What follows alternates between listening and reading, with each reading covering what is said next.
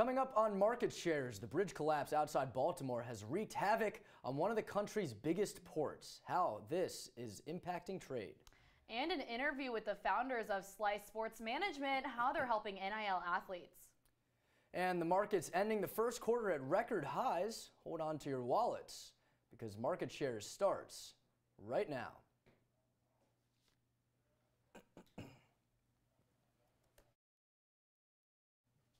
FTX founder Sam Bankman-Fried has been sentenced to 25 years in prison. Welcome to Market Shares. I'm Bradley Hoppenstein. And I'm Peyton Spellacy. This sentencing was due to the massive fraud and conspiracy that brought down his cryptocurrency exchange and related hedge fund. Back in November, a jury convicted Bankman-Fried of 7 counts and held him responsible for roughly $10 billion of customer deposits that went missing in 2022. The sentence from the Manhattan federal court was significantly less than the 40 to 50 years in prison that federal prosecutors wanted, but much more than the 5 to 6 years Bankman-Fried's lawyers suggested. And earlier today, the inflation report for February was released, and inflation rose in line with expectations, Peyton, for the month, and the Federal Reserve will likely keep those interest rates on hold before it starts to consider cuts later this year. The Personal Consumption Expenditure Price Index also increased almost 3% and was up 0.3% from this time a year ago. Both of these numbers match the Dow Jones estimate. Along with this increase, consumer spending was up almost 1%, well ahead of expectations. Markets expect the Fed to remain on hold in their May meeting and then begin rate cuts in June. And the markets closed today for the holidays. Let's get to an interesting story in sports gambling. 7 of the largest gaming companies are joining forces to create a trade group. Now, this is an effort to promote responsible gambling, and for the first time ever, they'll share information about gamblers with a problem. The 7 operators, including FanDuel and DraftKings, will form the Responsible Online Gaming Association, or ROGA. The members account for more than 85% of the legal online betting market and collectively have invested $20 million to fund ROGA. This new organization comes as sports betting has seen dramatic growth across the U.S., but as gambling has become more mainstream, so have headlines involving betting scandals. The group hopes to work together to promote responsible gambling practices across the industry. And if you're making bets on the March Madness college basketball tournament, don't spend all of your winnings right away. That's because the IRS considers all money made from gambling to be taxable income. This means that between 10 and 37% of winnings will be owed as taxes. And if you're thinking about not reporting the winnings, the IRS has ways of finding out, even with casual bets between friends. Gambling websites and apps will typically send a W-2G form, which is a record of your earnings, if you win more than $600. But the IRS can also discover discrepancies by comparing your income with this form or just by examining your bank account activity. All right, we need to have at least one AI story every week here. Some big moves for Amazon this week. The tech giant is making the largest investment in its 3-decade history as it looks to gain an edge in artificial intelligence. The company is spending almost $3 million to back AI startup Anthropic. Over the past year, Anthropic has closed 5 different funding deals worth around $7.3 billion. The company's products compete directly with OpenAI's ChatGPT in both enterprise and consumer worlds. And we'll have to see if this one ends up being more of a business or political story, but Trump Media and Technology Group, the owner of Truth Social, started trading this week with a bang. DJT surged 56% up to $78 when it began trading at Tuesday's opening bell. Trading was actually briefly stopped due to all the activity around the stock, and by close on Tuesday, the Trump Media Group ended at around $60, where it's been steady since. You can see on your screen that slide earlier in the week, but despite that downturn to $60 a share, Wall Street is still valuing the company at nearly $11 billion, which many experts say is too high and just unrealistic. And Trump's stake is now worth more than $4 billion, but it's all paper gains for now. He can't sell his shares for another 6 months, but it's expected he'll sell eventually to help with his ongoing legal cases. And an interesting turn in the Reddit IPO, shares plunging almost 25% in 2 days after a rally around the IPO last week. Tons of insiders at Reddit are selling their shares just days after the company went public. CEO Steve Huffman and other top execs said on Wednesday they sold. Huffman alone saying he sold 500,000 shares for about $16 million. Reddit's CFO sold 72,000 shares for $2.3 million. In total, it was more than $40 million worth of Reddit shares sold by all the people on top. Reddit's stock took a dive almost 15% as a consequence. And the range is 50 a share. Ozempic. A new study from Yale says Ozempic, the $1,000 diabetes drug, can be made for less than $5 a month. Novo Nordisk currently charges almost $1,000 a month for the injection of the drug before insurance. Demand for the medicine has soared over the last year, and even as some insurers drop them from their plans due to that high cost, this study comes after years of pressure on the company to slash high cost of the diabetes care, especially insulin. And two of the world's largest credit card networks, Visa and MasterCard, have agreed to settle a decades-long antitrust case. The settlement is set to lower swipe fees that merchants pay when customers make purchases. Typically, swipe fees cost merchants 2.2 to 4%, but this change would lower those fees at least 0.4%. Excuse me. Although retailers have long argued that these fees force them to charge higher prices, this change may not save consumers much money. That's because this settlement gives merchants the ability to charge surcharges on customers. This would likely hit cardholders who get rewards such as cash back and airline miles. However, nothing is finalized until it gets approval from the U.S. District Court in New York. And even then, the case could be appealed. Earlier Tuesday morning, a massive cargo ship struck the Francis Scott Key Bridge, causing it to collapse. This has closed the port for the foreseeable future and disrupted local business and even global supply chains. Reporter Ben Bascuck is here to break down the latest economic and trade developments. Ben? Yeah, while the closure of the Baltimore port may not have a substantial impact on national inflation or GDP, the Northeast and Mid-Atlantic regions stand to lose billions of dollars. The Dolly, a 984-foot-long cargo ship weighing 213 million pounds, lost power, sending all 1.6 miles of the bridge plunging into the water and taking the lives of 6 workers. Baltimore ranks first in the U.S. for automobile imports, handling 850,000 vehicles last year. Other commodities include coal, sugar, lumber, and roll-on, roll-off cargo like tractors and construction equipment. Governor of Maryland, Wes Moore, emphasized the bridge's national impacts. Everybody who is buying cars, for everybody who is buying farm equipment, we're the largest port in the country that does that. So this is not just impacting Maryland. This is impacting that farmer in Kentucky. It's impacting that auto dealer in Michigan. The port handled $80 billion worth of imports and exports in 2023 and is projected by CBS to lose out on $9 million for every non-operational max capacity day. President Joe Biden pledged full federal support. It's my intention that the federal government will pay for the entire cost of reconstructing that bridge, and I expect the Congress to support my effort. But it's not just the trade. The collapse will reroute the bridge's 35,000 daily vehicles, causing traffic tie-ups on the Interstate 95 corridor, a major artery along the East Coast. Secretary of Transportation Pete Buttigieg visited the site, noting the challenges ahead. The path to normalcy will not be easy. It will not be quick. It will not be inexpensive. But we will rebuild together. Over the past few years, commerce has faced a lot of global challenges. How have all these disruptions, like this recent bridge collapse, affected shipping costs for those suppliers? Yeah, Bradley, I'm sure consumers have noticed that shipping costs have nearly doubled from a year ago due to reasons like the drought in the Panama Canal, terror attacks in the Red Sea, the war in Ukraine and Gaza, and of course still emerging from that COVID-19 pandemic. Additionally, with this bridge collapse, we're risking multiple insurance suits, looking at liability suits, medical costs, and rebuilding expenses. That could make this the largest ever marine insured loss at $2 to $4 billion.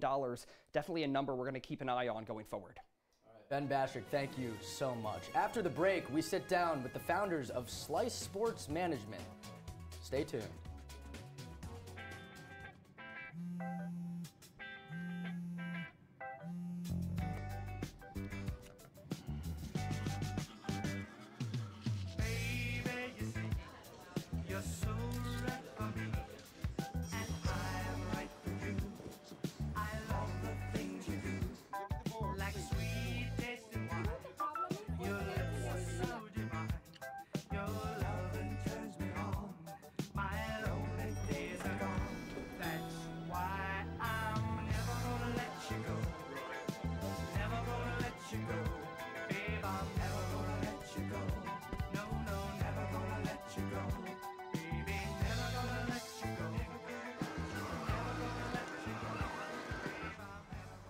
Here you go. Thank you. Thank you.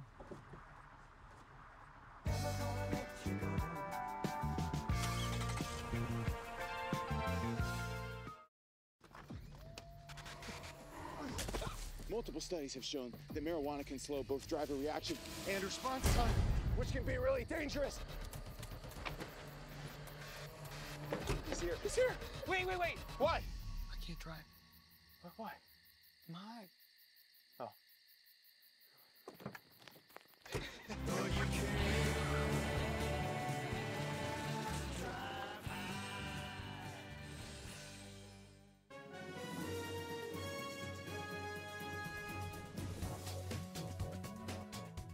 Welcome back. We're continuing our Student Spotlight series today with two people who are already making waves in the college sports, NIL, and marketing space. Jacob Tillum and Brandon Gilbert founded Slice Sports Management last year and are bringing their expertise from the Falk School and their industry experience to the sports marketing and NIL brand. Slice offers all kinds of comprehensive marketing services and guidance to athletes from all sports and backgrounds, and it's my pleasure to be joined by those two founders right now. Gentlemen, thank you for coming on the show. Thanks for having us. Good to have you on. There's a lot of reasons and a lot of talk about the NIL and sports marketing space, especially since those court cases and states kind of changing their laws, NCAA changing their rules.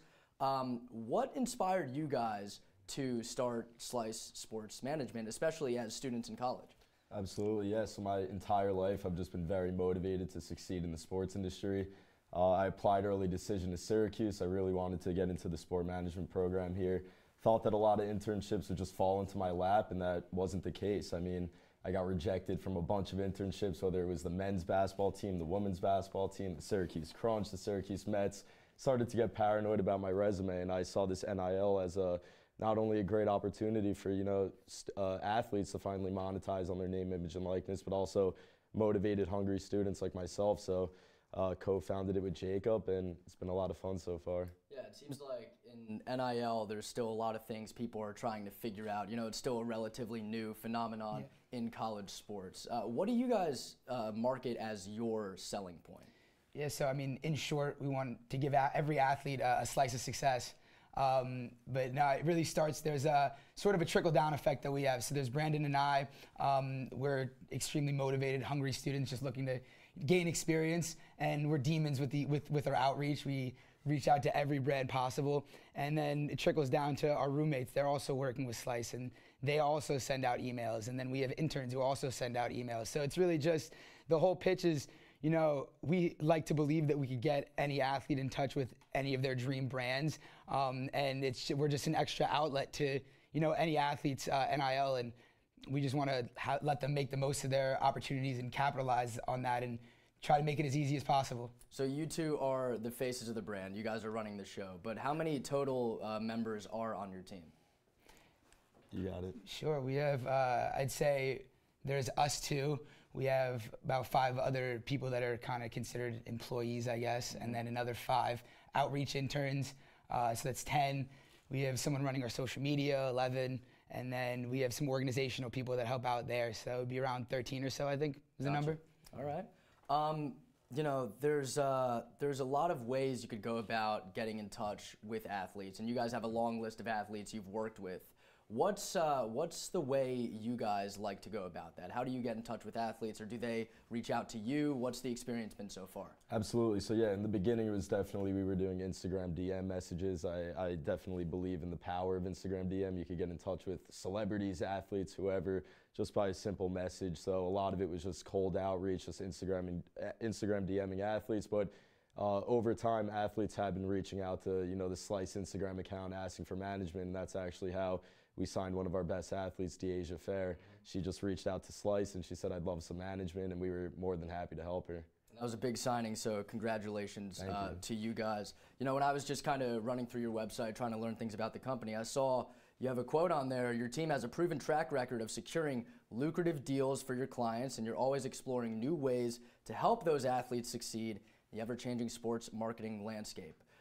Tell me about some of those lucrative deals, and what have been, besides Deasia, what have been some of your most successful stories so far? For sure, yeah. I mean, it starts off probably with working with American Eagle. That was an opportunity that came to us pretty early on last semester.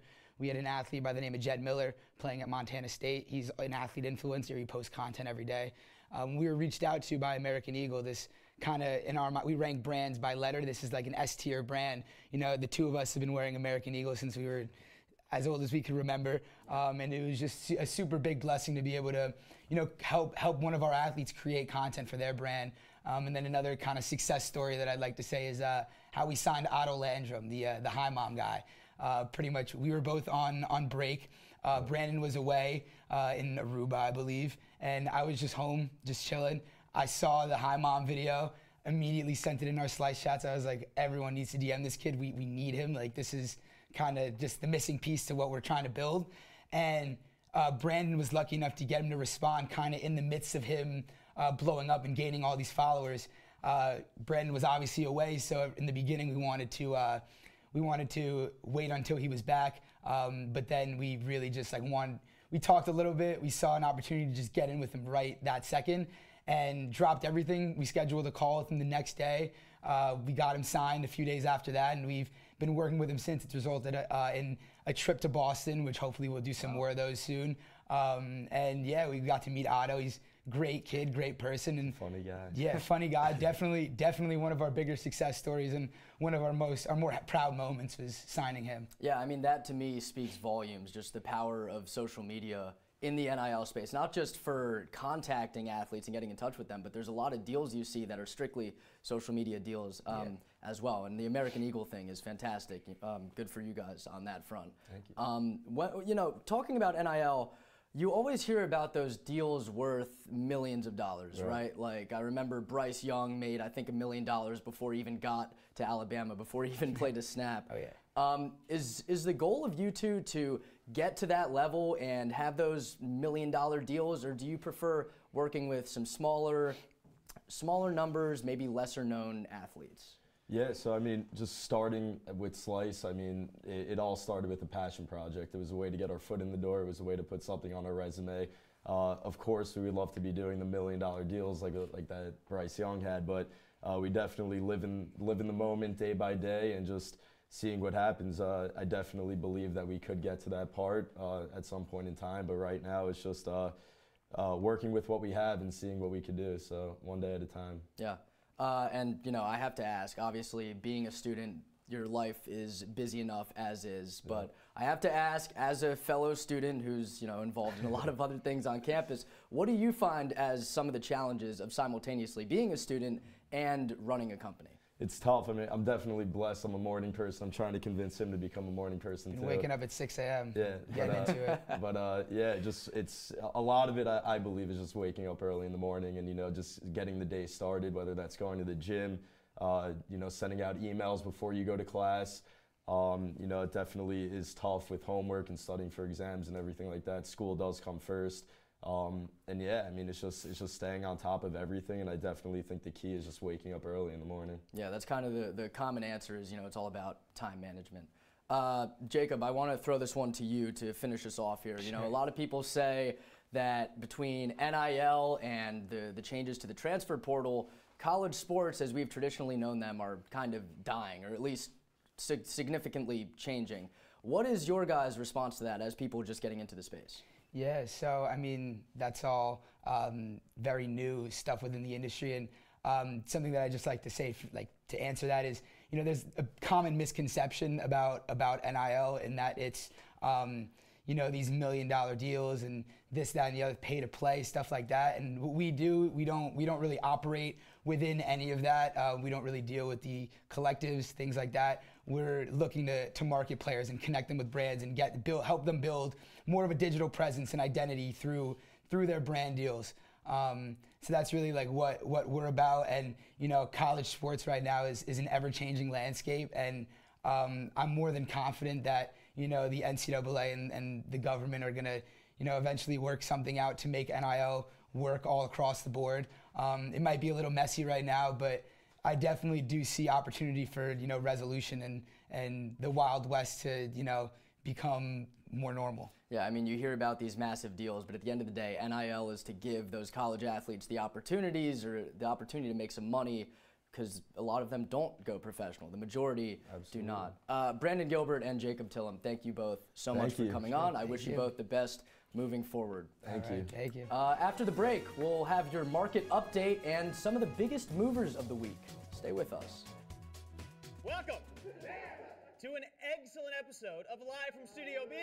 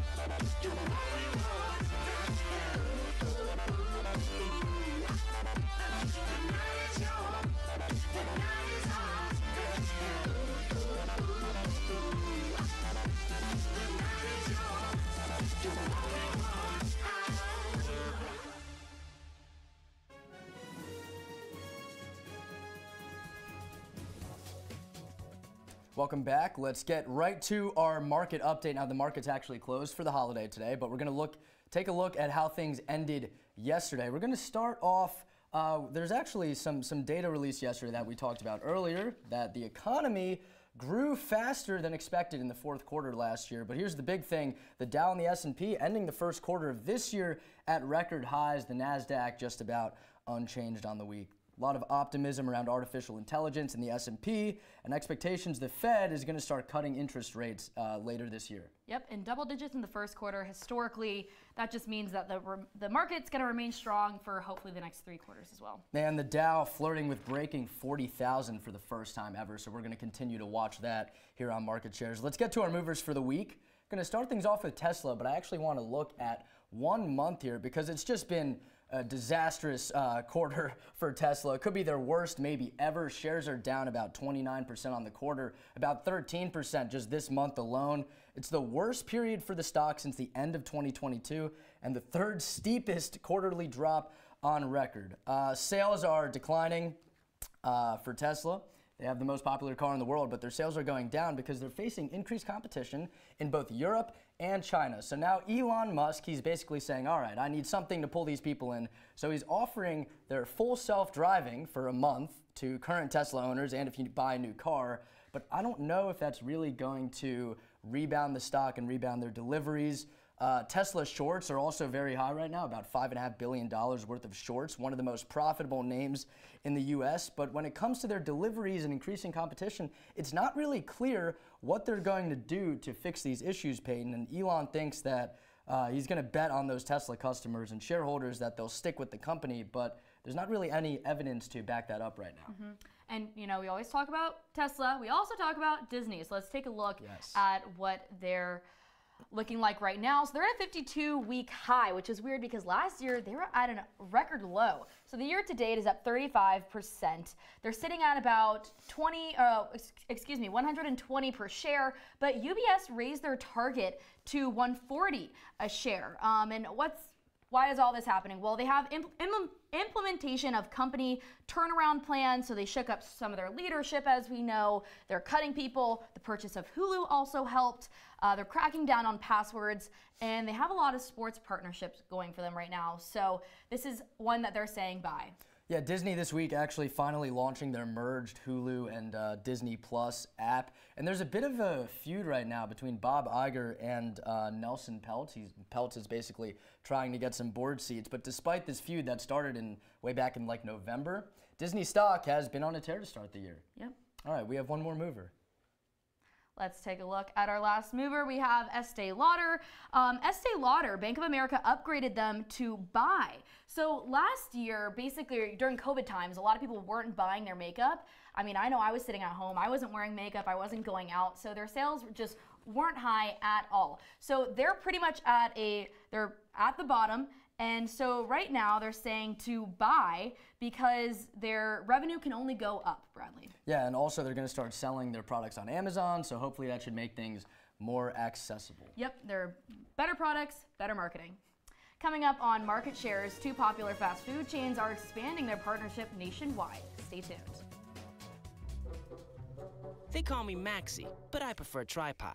I was your above-average four-legged homie, and then wham, bam, minivan.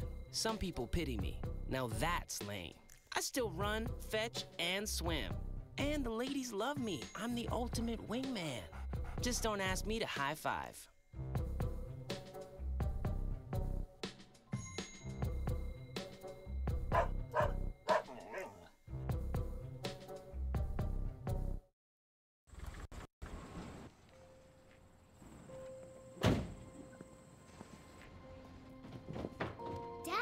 They took over my bedroom. Come on, come on. Okay, Dad. 1, 2, 3.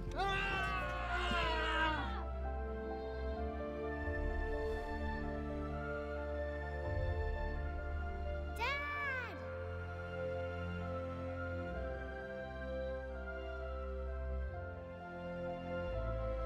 You saved me. Dad? Are you okay? I'm fine, dear.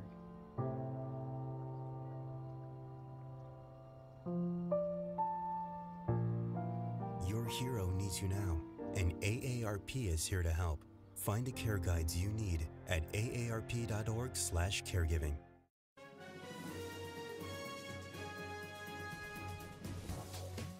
All right, welcome back. Some good news for fast food lovers. McDonald's is expanding their partnership with Krispy Kreme. The company plans to sell donuts nationwide at McDonald's chains by the end of 2026. The rollout will begin in the next few months, but will take roughly 2.5 years to complete. But Krispy Kreme has to double its distribution. The two chains' relationship began about a year and a half ago, and the demand from McDonald's customers exceeded expectations. Shares of Krispy Kreme soared almost 30% earlier this week and was on track for its best day in history. Okay, Bradley, what do you think this partnership is going to look like? I'm curious. Okay, so I remember sitting in this exact seat last semester, and I pitched to my co-anchor at the time, Peter Elliott, a Big Mac between two Krispy Kreme glazed donuts. Is this something that you would eat? I would try it, just for the sake of supporting the partnership. I would try it. Okay, I think that they're probably going to do something like fun with some dessert, possibly. Yeah, that's my guess. But I think you're on the right track with the Yeah, with the buns. You could use this to donuts. People sleep on McDonald's desserts and honestly their breakfast too. So this is just going to add to that entire component of the chain. And it's good news for Krispy Kreme as well. Their stock on an absolute tear on this news to end the week. Yep. Well, that's all the time we have for you today on Market Shares. Be sure to follow us on Twitter and Instagram at CitrusTV News and throw us a like on Facebook. I'm Bradley Hoppenstein. And I'm Peyton Spellacy. Have a great night, Syracuse.